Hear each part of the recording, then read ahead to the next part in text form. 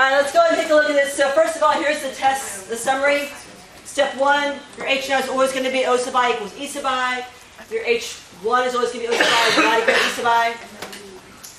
Your critical value is always going to be using your chi-squared table with your alpha and your number of categories, k minus 1.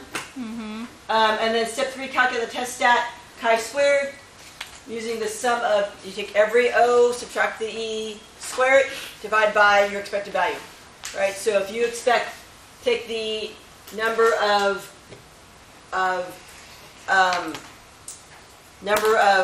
orange soda people you got, subtract the number of orange soda people you expected, square that, divide by the number of orange soda people you expected.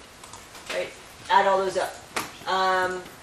If your O's and E's are close, the number's going to be really small, which is why you can't use decimals. You can't use proportions. Someone tried to do that earlier. If you use proportions for all of them, like 13% and 40%, then you're talking about 13% of a person minusing 17% of a person. That's always going to be less than 1. You're always going to get a really tiny number. So, and you're not dealing with parts of a person. So you're always going to get something really, really small. And you're never going to reject H naught. And you're going to have completely wrong answers. Right? I had someone come into the MLC once. She's like, I always get like a test stat, a chi-squared of less than 1. I'm like, well, of course, you're using fractions, you're using decimals. You're always going to get, so you can't do that, right? Because you're not taking into consideration the number of people that are being sampled. So it's always got to be the whole number of people being sampled. So then decide if you will reject the null hypothesis and summarize your findings for the claim. Let's take a look at the problem you guys have.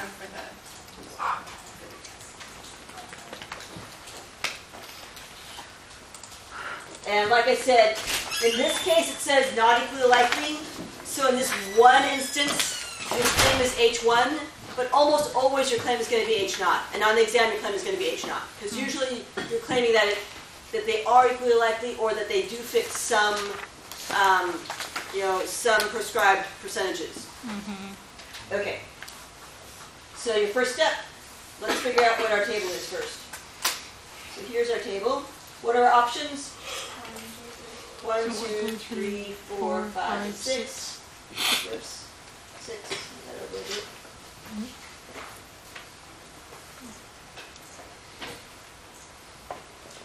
And those are your observed and your expected. So you observed 30, 27, 48, 37, 27, and 31.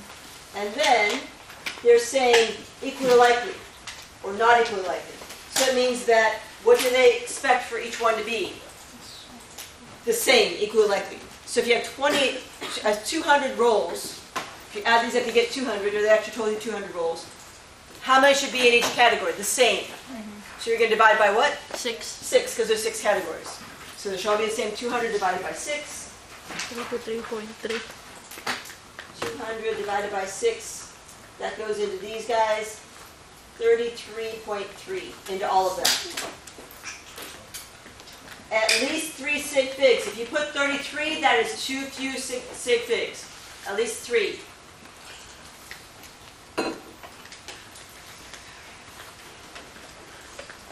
All right, so then you're going to have your step 1. H naught is what? Anyone? H naught is O1 equals O sub I O equals sub I. E sub I. E sub I, great.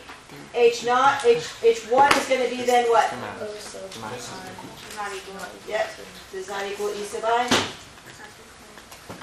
Do you guys understand? No, I'm saying E sub for subscript I. E sub I.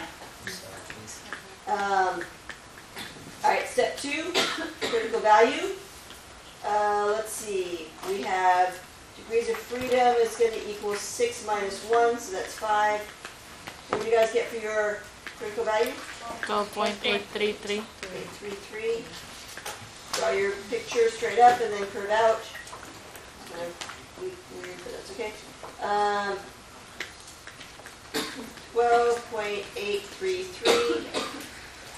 And then you're going to find your test stat. Yes, you have to write them all out.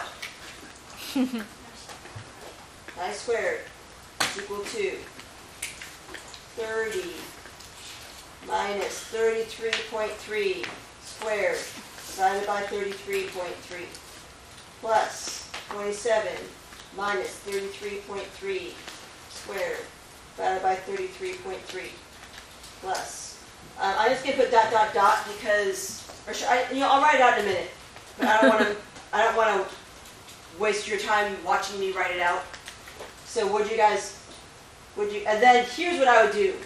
I would do it using lists. I never showed you doing lists a second ago, didn't I? Yes. Okay, so what did you guys get? 9.761.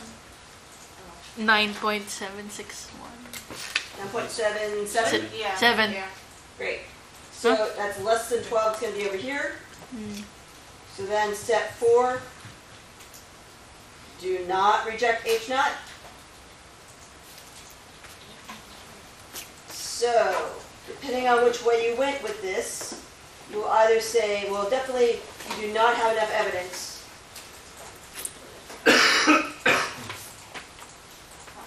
And the way it's written in the sheet, you would say, to support the claim that they're not equally likely. I had you change it and say, and do it like that. So in this case, you would say, to reject the claim, see change above, claim that all sides equally likely.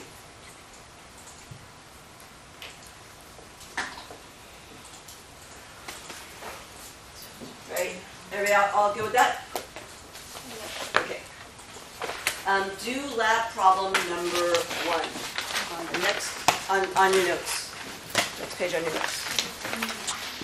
Is there anything I should comment about that? Nope. Looks pretty normal.